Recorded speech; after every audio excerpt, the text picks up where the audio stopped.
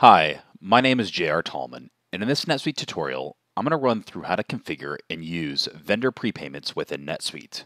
The vendor prepayments feature records and tracks payments to vendors before they accept a PO, which then can be applied manually or automatically to a vendor bill later on. In addition, we can create a vendor bill standalone without a PO and apply a vendor prepayment to it. The first thing we're going to want to do is to enable the vendor prepayments functionality underneath Setup, Company, and Enable Features. I'm using a development account in the administrator role, so you will need to have permissions to enable this functionality.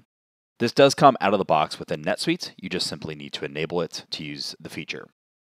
Once you're on the Enable Features page, you can go to the Accounting subtab here and scroll down, and there will be a Vendor Prepayments field to enable. Now, I have already enabled this within my development account, but you'll simply go ahead and check this box off. Once you go ahead and check this box off, there will be a notification to set the Vendor Prepayment GL account when using this functionality, either at the subsidiary level or at the company level, which I'm going to show you in just a moment. So go ahead and check this box off, agree to the pop-up, and then click on Save. Once this has been saved, as mentioned, we're going to want to set a default vendor prepayment account that is set up as an other current asset within your chart of accounts. If you don't already have an account that you want to use for the prepayment, you will need to go ahead and create that within the chart of accounts area underneath List, Accounting, and Accounts. Now, I've already set a prepayment account up as other current assets, so I'm going to bypass this as part of this tutorial.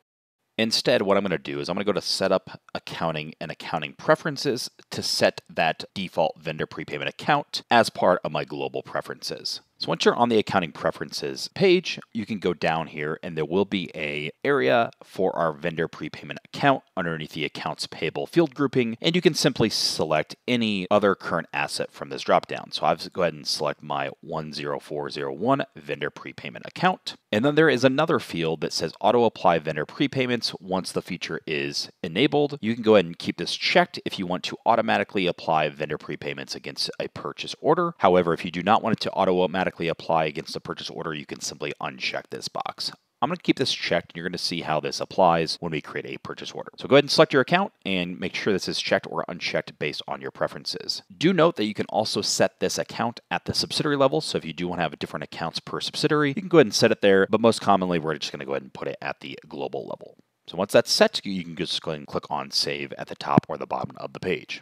Once we've enabled the feature and set that preference, the next thing we can do is enter a standalone vendor prepayment. So underneath Transactions and Payables, you will now see a Enter Vendor Prepayment dropdown. Go ahead and select that if you want to go ahead and enter a standalone vendor prepayment to your vendors to pay in advance.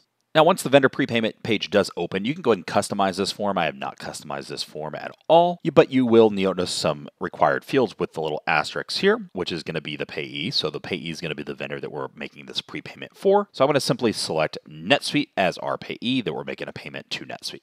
All right, once that's selected, the next field is going to be the purchase order. So if you do have a purchase order within NetSuite, you can go ahead and use that drop down and select the purchase order against it, and it will be automatically applied the next time a vendor bill has been created from that purchase order. What you're also going to see in this tutorial is creating a purchase order and then creating the vendor prepayment, which I'll go ahead and go through next. So in this example, this is just going to be a standalone vendor prepayment that will apply against a vendor bill. So we're going to keep this blank, and there is no open purchase orders that I have selected. The next field is going to be the account. Now, since this is a prepayment, we are making payment against our bank account, so we are going to make sure that you select the appropriate account that you are making this prepayment for. Think of this as the AP bill payment within the standard NetSuite functionality. You're then going to go ahead and give it a payment amount, so you can go ahead and select a payment amount here. So I'll put $150. Make sure the currency and exchange rate are set appropriately here. The date of this prepayment and the posting period. The prepayment account will default. You can see this is inline text, so I can't even select it. And then again, just like I mentioned, this is like a vendor bill payment. So you do have the to be printed or voucher. If you do print checks still, you can go ahead and click on the to be printed, and this will show up in the print checks and forms area, and it will print a check just like you have. If you do have a check number, you can go ahead and populate that here. If you are using electronic payments, you will see the electronic payments functionality on this page, which I do not have installed within this development account, but this can go through electronic payments as well. You have a memo, and then your department, class, and location, and then any other segmentation if you use custom segments down below here. Lastly, you're going to see the address that you have selected to pay. If you are printing this via check, this is what will show on the check itself. So once this has been entered, you can go ahead and simply save this vendor prepayment, and this will hit the GL once this has been saved, which I'll show you in just a moment once this saves. Okay, now this vendor prepayment has been saved successfully, as you can see, and the status is paid. You can have approvals on this. I don't have any approvals turned on. You can also void this prepayment if necessary, just like you would do a vendor bill payment. I'm not going to go through that, but if you click on void, it will create a voiding entry. However, I do want to look at the GL impact. So if you hover over actions and GL impact, this will open up the GL impact of that vendor prepayment. And what you can see on the screen here is it is hitting that bank account as posting, and it is hitting that vendor prepayment account that we discussed at the beginning of this tutorial. Now, since this is a standalone vendor prepayment, anytime a bill will come up for NetSuite, we can apply this vendor prepayment manually against that vendor bill. It will not apply automatically against that bill because this is a standard vendor prepayment. The next thing I'm going to show you is creating a purchase order with a vendor prepayment, and that will automatically apply it. What I'm going to do here is I'm going to go and create a purchase order for NetSuite. So if I go to transactions, purchases, and enter purchase orders, I'm simply going to enter a purchase order. All right, on this purchase order, I'm going to select my vendor as NetSuite. And down below here with the items, I'm going to go ahead and select, let's just say a printer. And we'll put this one for $250 as the rate and amount. And I'm simply just going to save this purchase order.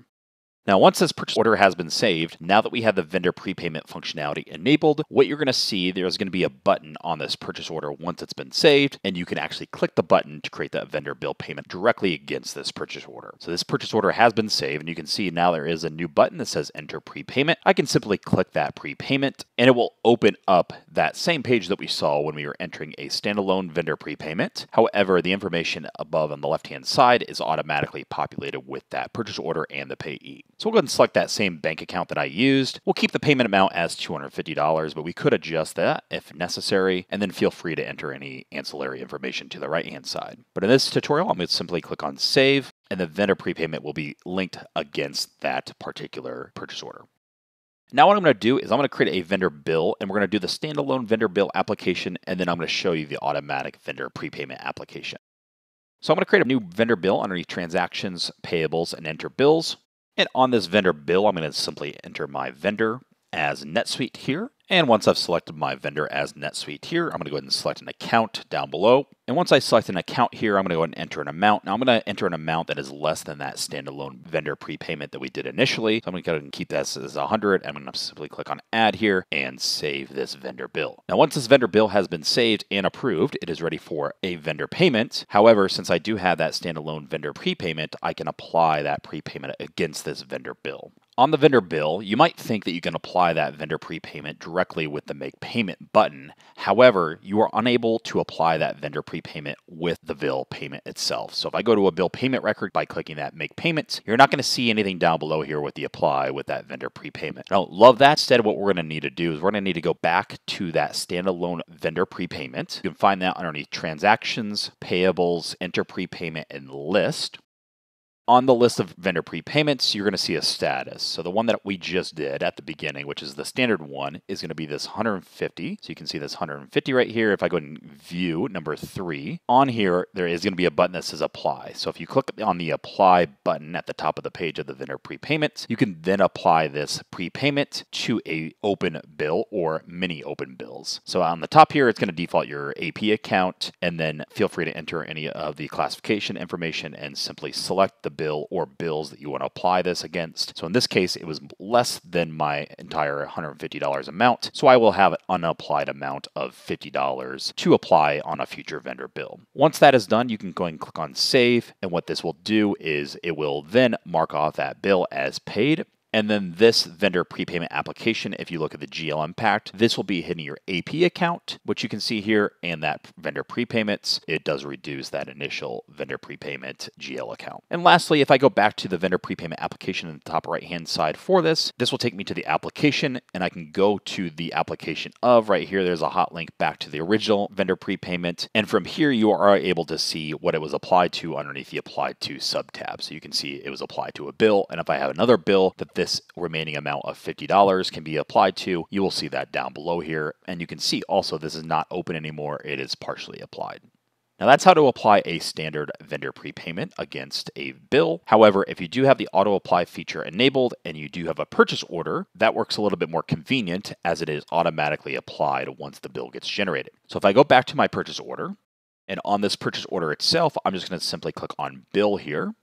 In this example, it is $250 and my vendor prepayment was for $250 as well. So I'm going to keep that amount as is. If it's an underpayment or overpayment for that vendor prepayment, it will apply automatically. But I'm going to simply click on save for this bill. And what will happen is this vendor bill, once it has been approved, you will see that that vendor prepayment is automatically applied. So when this is saved, it should automatically get applied and change to paid because it will be applied to that vendor prepayment.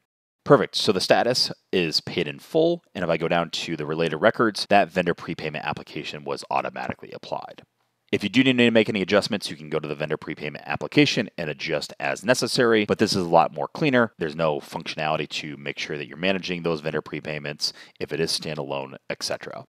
This concludes the tutorial on how to enable and configure vendor prepayments within NetSuite. I hope you found this tutorial helpful. Please like and subscribe, and let me know if you have any comments down below. Thank you.